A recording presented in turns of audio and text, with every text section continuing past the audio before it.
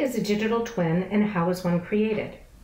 Let's show you using a demo of the work we have recently completed with GE Digital Foundry Europe. First, a bit of background. This digital twin is virtual. We integrated it in an offshore wind turbine, the Haliade 156 megawatts.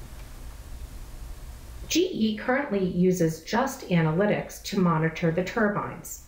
Each alarm must be validated by an operator, and this is difficult and expensive because these turbines are offshore. Our demo focuses on a digital twin of the yaw system. It consists of 7 motors.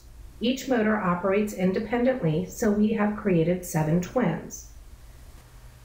We have created 7 virtual temperature sensors, 1 on each motor, in order to collect the temperature data of each individual motor. We started with Maxwell in order to do an analysis of the thermal properties of the motor. The resulting 3D physics simulation was used to detect and compute the maximum temperature on the coils.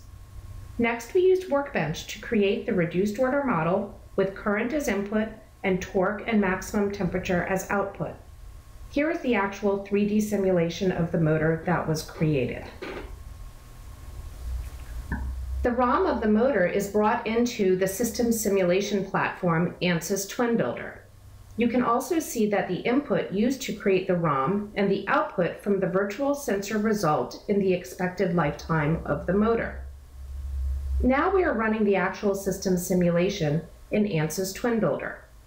On the left side of the screen, you see the input of the temperature on the coils, and on the right side of the screen, you see the remaining lifetime of the motor being calculated. As the simulation continues to run, you can see the temperature of the coils going up and the remaining lifetime of the motor decreasing.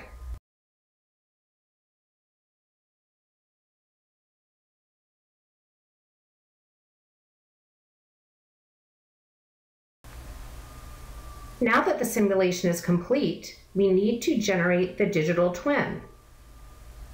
Here you can see the code that is the digital twin being generated by Ansys Twin Builder. This code is integrated into GE Predicts for complete predictive analytics. And here are the twins of the motors that comprise the yaw system of the wind turbine. Let's take a look a bit deeper into one of the motors, motor number 1. Here we can see the current, the temperature, and the remaining lifetime of the motor based on the operating conditions of the motor in real time. This is hypothetical. Let's switch to motor number 4. This motor is overheating as indicated by the red area. Here the temperature of the motor is too high, and we can actually take a look at what will happen to the motor if it continues to operate at this high temperature. The remaining lifetime of the motor is going to decrease significantly.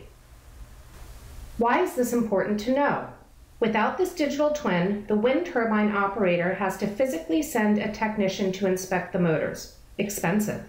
The digital twin provides all of this information remotely and in real time. The operator can now plan when to replace the motors. There is no guessing or physical inspections needed any longer. Imagine the savings that the turbine operators will realize by implementing digital twins.